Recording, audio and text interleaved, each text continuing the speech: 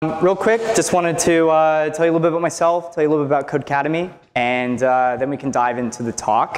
My name is Ryan, one of the two co-founders of Codecademy. We started about 4 years ago. This is Zach and myself, very, very early on in the company's history, and now we're 20 strong here in New York, right at the street, 26th and 6th Avenue. And Codecademy as... Wow, this is not following what I expected. Codecademy, as was presented earlier, is an online learning platform for learning how to code. If you're an absolute beginner, perhaps some of you started there.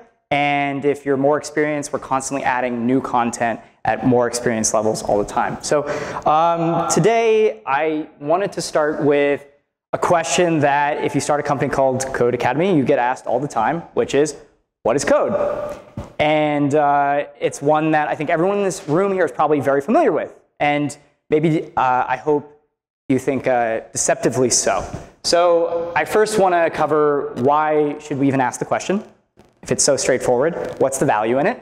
What happens when you try to answer this question? Things get a little bit crazy.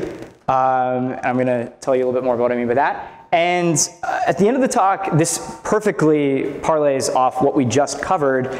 What can we all do to help distribute the power of code? And I'll tell you what I mean by that. So why ask what is code? Well, I guess it's not the thing that makes my presenter work. All right, so first off, it's what we do all day. We sit in front of these desks, whichever one most look like yours, and we type and we produce code, we ship it, we deliver it, maybe we miss deadlines, maybe we fix bugs in it, but we live, eat, and breathe code as software developers. And a lot of people are studying it. More and more people every day, all over the world. It's, as I'm sure you're familiar, it's incredibly popular, but not only is it a trend, it's getting integrated into curriculums all over the world. People are learning it at an earlier and earlier age. It is becoming a fundamental topic of education. So we really should know what it is if everyone is trying to learn it. And if you code, I'm sure you'll be asked by someone, or you've already been asked, what is it? And you probably came up with some answer on the spot and said, well, I guess it's how I do X or Y. But as practitioners of the craft, it's really important, I believe, for us to ask ourselves this question. Because we're reflecting on our craft, and it's important to reflect on our craft and understand what we're trying to do day to day. So what is code? And I'm sure some of you have read this piece, but in June of 2015, Paul Ford took not just an article, he took an entire issue of Bloomberg Businessweek to answer this question. It was 38,000 words. And it's a wonderful piece. It's an incredibly hard question. And he explores the many, many facets of what code is as a craft. And he's really getting into, as a craft of code, what's involved, what are our lives, and what does it mean to someone who lives within that world but may not be a software developer themselves. And I highly recommend you read this piece. I'm not going to go into code as a craft. I'm going to try to push beyond that because I have neither the time nor the skill in this presentation to cover that. So I wanted to instead see what happened when I poll the audience and people tell me what they think code is. In not 38,000 words, but in 2 sentences. And I got some really interesting results. At first, there were the answers that you would expect. These are the ones that we all give each other, right? Code is how we speak with computers. It's the language that we use to tell the computer what we want to do. It's the things that I think 99% of us in this room would all expect us to answer when we ask this question, right?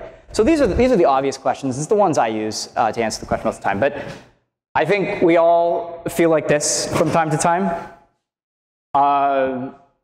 The first one, I'll just start with: code is a set of instructions software developers slave away at producing in order to build our new computer overlords. We have this complicated relationship with code. That's my point of these quotes, is that as developers, sometimes we love it, sometimes we hate it, sometimes we don't really know what we're doing with it. We struggle with it, right? And so sometimes I feel like this. But the vast majority of people in the world don't even get to that point. To them, I mean, one of my friends sent me this: code is code for you've already lost me. As soon as you mention the word code, I'm going to give up. And that's just one of the biases that people bring to coding as a word. It's incredibly loaded, right? The last one, though, is what I hear the most often from people who are not software developers or who are not sitting here in this room, which is code is magic. And it's like, sure, you know, maybe we feel like code's magic when we write our program and it runs the first time. On a good day, we feel like it's magic. But I think this is an incredibly powerful idea, so I want to dive into this idea that code is magic. And code is magic has many forms. I think it's always helpful when you start a question like what is something. It's good to study its past. And it's good to understand how has code evolved as a form over the years. And some of you may be very familiar with this. Some of you maybe never really even asked the question. But just a real quick tour of form and function. Code has existed in physical form as punch cards. It's existed as a metaphor with HyperCard in the 80s. And that metaphor was taken to a whole nother level with Mindstorms, trying to find this visual representation of logic and to completely move beyond pure written statements and try to go into a structural statement of logic. And of course, you know, we have every script kiddie's favorite port scanner in the bottom right-hand corner. So code has many forms, and all of these forms in one way or another produce code as a tool. It's a specific tool. I like to say it's a lever. And what I mean by a lever is whatever you put into it, you're going to get out multiplied. Right? That second quote about tequila and handguns kind of suggests this. Code can let you do things that you'd never be able to do by yourself. Right? We know that, and we think that's power. But not only is it a lever, it's a lever with power that's accelerating. So the power of code that we each have and that we wield is getting faster, at a faster and faster clip. It's getting more and more powerful. So to dive into what I mean by code is a lever that's accelerating, there's just 3 macro trends. You can probably think of many more, but these are the 3 that I really like to grab onto, that the power that we all have in this room, it's getting more and more powerful as these things get more powerful. And I think that's a very interesting concept. Every day, and this exactly goes to Rob's talk, there are new ways to extract value from data. Better algorithms that get more and more accurate, and those algorithms are made available to the world. Perhaps some of them are classified or not available because they're too powerful, deemed by the powers that be, but every day there's new ways to extract that value. There's also services at every layer of the stack that will do things for us, and those services get more and more mature, and you know, the supply chain of pickaxes for the gold rush gets more and more robust, and you can use that. We were asking about Twilio. Does Twilio have a free developer plan? And that's just one part of this incredible supply chain that we all have access to at free tiers and at paid tiers. And the underlying part of all of this is cheaper costs. And you know, this is just a graph right here of Amazon EC2 price cuts. You know, from 2009 to 2014, it's halving almost every year. And that's very, very real value for whatever it is that you're trying to do. It's getting cheaper and cheaper for any one individual to buy computing power at a faster and faster rate. So this is what I mean by code as a lever, and its power is accelerating. Excuse me? You don't have to buy it, you go to the cloud. Yeah, at whatever tier you want. So just to put all of these pieces together, let's just say any one of us in this room wanted to write a program, and we say, computer, sift through this stream of images, wherever you're getting it from. Maybe you're getting it from the Twitter fire hose. Maybe you're getting it from some other data source. You say, I want to find all the images that are of Ryan's face. You can do that now. If you have enough images of my face, which you could probably get, you can probably get enough images of any one person's face to train a model. You can use a combination of, the library I'm mentioning here is called OpenFace. This is an open source implementation of a deep neural net implementation of facial recognition algorithm. It was first published by Google at the beginning of this year. Software exists. It's benchmarked. I don't know if it's been in production yet, but someone has made it available to all of us. And not only is it published, it's relatively easy to use as far as, you know, like advanced AI algorithms go. You download the package, you spend 30 minutes setting it together, you run a few code examples, and then you are up and running. It's incredible. And so, you know, the very first thing you see on their website is a disclaimer about the power of this project. Please use it for good, not evil. And you know, to me, this is just one example of incredible power, and that power is getting greater and greater. So I think this begs us to just pause for a moment and say, well, what do we each as individuals think? Should that power be centralized or distributed? And this is a very common argument for power, right? And I'm not going to get into the details, and this is a separate talk, but I personally believe that the power of code should be distributed. It is something I've dedicated a good portion of my life to, and I believe that ultimately we are better off with the power of code being distributed. So if you believe that, how can we all help this? Like, we write code every day. For anyone who writes code, how can we help distribute that power of code and help other people? So I want to take a moment to talk a little bit about how I like to think of the world of efforts to do this. This is a dichotomy, but it's one that I find helpful. You can make the tool easier to learn, and you can make it easier to learn the tool. They're different things. When I say you can make the tool easier to learn, you're not necessarily simplifying it. You might be making it more intuitive. You might be better aligning it with its purpose. And so I'm using a few examples here where, something that at least they put a handle on it. But God help me if I had to figure that out. Smalltalk, I see as an example of this, all the way to Scratch and visual programming languages. And then you can make it easier to learn the tool, right? Before Fortran, when they were putting together the IBM 704, I don't even know if it was maybe an afterthought to say, oh yeah, maybe we should write a manual for how to program this thing. And that was the very first programming manual. And programming languages has been around, as both written and in physical form like that, had been around for at least 10 years. So that was the very first Fortran manual that I could find. There might be an earlier one, but that was the first kind of major moment where someone sat back and said, okay, we should actually write down how to use this thing. And then all the way to what we're trying to do with Codecademy, and there's many more examples right on the cutting edge of both with Brett Victor is one example, and Chris Granger, if you're familiar with their work, they do a lot of thought experiments on how to merge these two, I think in a very interesting way. But when we think ourselves okay, we all use code every day. What code do we enjoy using most, right? And I find for me, it's the code that meets these two criteria. Code that are easy for me to learn how to use, and that are easy for me to use itself. That's the code I enjoy working with the most. I don't find myself cursing, whoever's name was last on the README, or finding myself in a rabbit hole. It's an enjoyable experience, right? And just to kind of highlight what I mean by the difference between these two, we don't need to belabor this, but they're different things in the sense of a browser is, it's both intuitive and it's easy to use once you've learned how to use it. I'm saying it's easy to use because there's only so many things you can do. But then once you do learn how to use it, you're just clicking. Versus something like a 3D file navigator, we stopped using those in the 90s because it was a bad idea. Not only was it hard to learn, but it was hard to use once you learned how to use it. So not all tools are equal in that sense. And so I want to connect that to what we do every day as software developers. We are building tools for each other. We're building tools for ourselves. We know that. But why should we try to make all the tools that we build easy to learn and easy to use? Ultimately, it's because by doing that, we are sharing that power with other people. If you don't make the tools that you create easy to use and easy to learn, you're not letting other people use that power. You're consolidating it. A great example is the library, Rob, that you were talking about. If that library was hard to set up and hard to learn and hard to use, we wouldn't have just had that demo, right? And so I think these are really, really important concepts.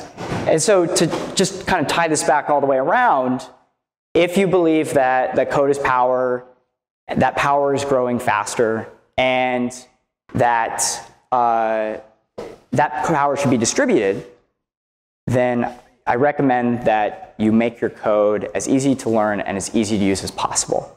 And it's when you achieve that your code becomes magical. But magical in a very good sense, not in magical in a black box sense. I don't have any idea how this works. I hit a button, cross my fingers, and on a Tuesday it works. But magical in the sense that it's really fun. And you can share it with people, and that's great. So, this kind of does wrap around to a lot of the shoulds that we've all heard. As engineers, you should do a lot of things, right? You should write a great README. You should provide a library of examples. you should use good code structure and make sure that the code that you're writing is accessible and people can dive into it. I wanted to argue from another perspective why those shoulds exist. They don't exist just because someone told you to. They exist because ultimately you're allowing the tools that you're creating to be shared with other people.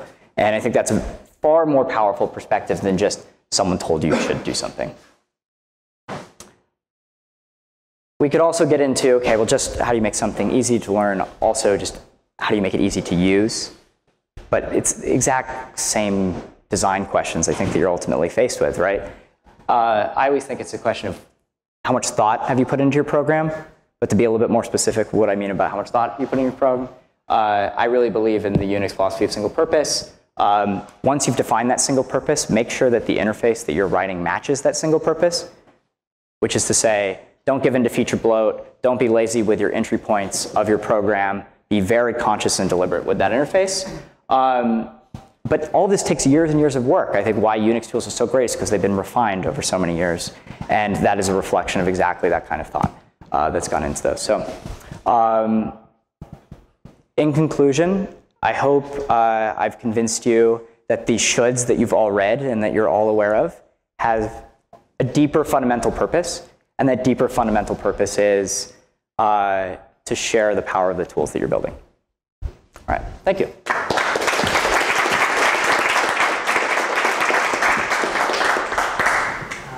Great talk, and great that you guys have Codecademy in the first place, super helpful. I have a question about the idea of like distributing the power of coding. I think one of the biggest challenges is reaching beyond the demographic of coders today. Do you guys track demographics right now? Are you guys considering it? Have you thought about how to reach beyond the population that traditionally codes right now? So we track, look, if you want to distribute the power of code, it's important to make sure that that distribution is even or perhaps even greater in underrepresented demographics, both regionally, by all definitions. Is that a fair encapsulation? So for the site, just like any consumer product, we look at our usage. And for Codecademy, it's public that over half of our active users are actually outside of the US. And we've continued to translate the product into, at this point, we're in 4 spoken languages. And we're working on adding 2 more at the moment. With respect to communities, with respect to integration of coding into curriculum, we worked with a variety of governments across the world to do just that. We don't ask for specific demographic information on the site, but if you were to correlate it, you know, over half of our user base is outside of the US. And there's, I mean, as I'm sure you're aware, if this is something that you follow, there's an incredible number of a diversity of programs to target individual demographics to cross that gap. What is the basis model? Like it's free, So we started as a platform to bring free coding education to as many people as possible. And over the years, we've continued to develop both better content and to add additional support on top of that, which we are not publicly talking about yet, but is available on the site. And that's a premium service on top of the free service.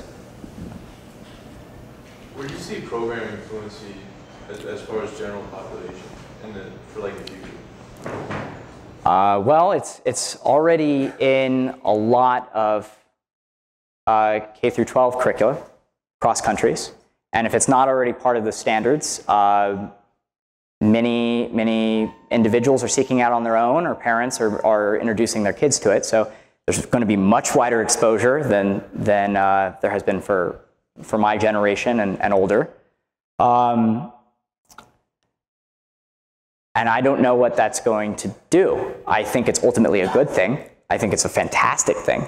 I would have a very hard time predicting the impact of that. But I think it will ultimately be, I think it will lift the perception of code, and there will always be the craft of code, which will be separate from literacy, if you will. Just like writing, just like any other craft. So is it like IDE? I couldn't understand what the product actually does. Is it like Visual Studio? So the question was, how does the Codecademy product provide a learning experience for coding? IDE. So it's an interactive IDE where we'll break up exercises that have you write code, and then we'll give you a response to whatever code you write in that moment. Last question. Okay, great. Oh, go ahead. Well, it's all very nice and good that you had kids in elementary school that were learning how to code. But how do you keep people to coding? It's sort of like me learning German and not speaking for 20 years. Yep. Forget it. So what's the motivation for people to continue to code? And isn't there a danger that you're going to end up with a group that learns how to code and continues to code, and a group that learns how to code and then never uses it? Well, I'll separate the questions. One is, how do you keep people committed and engaged to a lifelong learning endeavor, like coding or any other skill?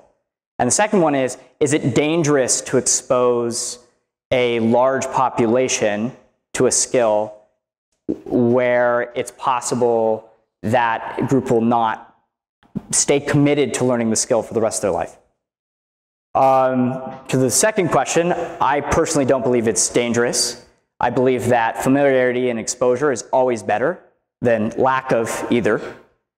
To the first question, it's clearly a question of what's your first experience, what's the quality of your experience, and what kind of support structure and just how much will do you have to finish something, and what kind of community are you in to support you and make it normal or expected or safe or just even conceivable to dedicate yourself to coding as a craft. Perhaps most of us in this room were very fortunate to exist in such a community. I know I was, and many people aren't. So I hope through exposure and familiarity, more people will have access to those kinds of communities. I don't yes, know, just an opinion. I mean, I'm not sure exactly. I used Codecademy a while back, so I don't remember exactly how it works. But to keep them, coding and motivated, you need to give them a sort of purpose. Why am I coding? When we did cosine and sine back in school, the first question is like, why the hell are we doing it, man? What am I going to use it for?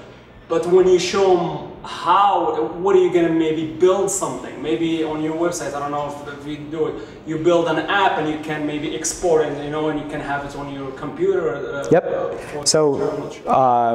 Some people, when they learn a skill, they want a tangible outcome or a real-world example for why they're learning what they're learning. And everyone brings different motivations to learning a skill. Some people are very motivated by outcome, and for those who are motivated by outcome, we try to provide that outcome, be it a project, be it a resume line item, or some kind of certification that they've completed the skill. So it's different for everyone, and on Codecademy we provide projects, but we don't provide perhaps all of those motivations. Yeah, I'm not talking about certification or anything. I'm talking about, like you said, building something. When you build something, then you feel like you've done something, not just... And we provide that project context for almost all of our lessons and the languages that we teach to give you that context. Yeah, we got to go though. Closing question. Sure. So you're a technical founder of a very successful company. What advice would you give to aspiring technical founders? Well, thank you. I had a lot of fortune, so there's always fortune involved. I don't have a single piece of advice. If anyone is an aspiring technical founder, I'd be happy to talk to you in detail. But everyone wants an answer to their question, and I'd say I never stopped building. That doesn't mean don't stop to pause and think about what you're doing, but you have to always keep building. If you pause too long and stop building, you're generally never going to get there. That's not sufficient, but it's at least one of the pieces. So thank you. Yeah, thank you.